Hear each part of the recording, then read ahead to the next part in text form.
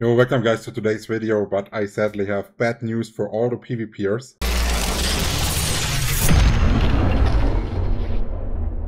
Even though that in the closed beta there was a castle siege, there will be no castle siege in the open beta starting on July the 18th.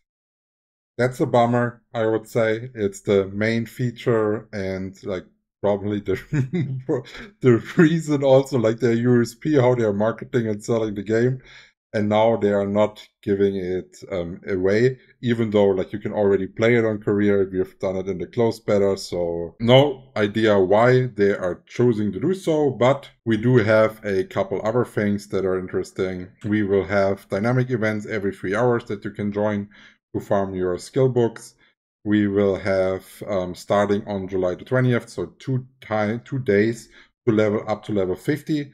Which should be doable, even if you don't have that much time, because actually the experience that you're getting is increased in this beta, so you can test more of the end game. Then we will have the Battles of the Boonstone and the Riftstone, which are PvP events, so PvPers do have some kind of, I would say, playground, similar with the arch bosses, which could be which are PvE or PvP depending on the time. Yeah, and I would say a little marketing flop here. They're saying no castle siege, no?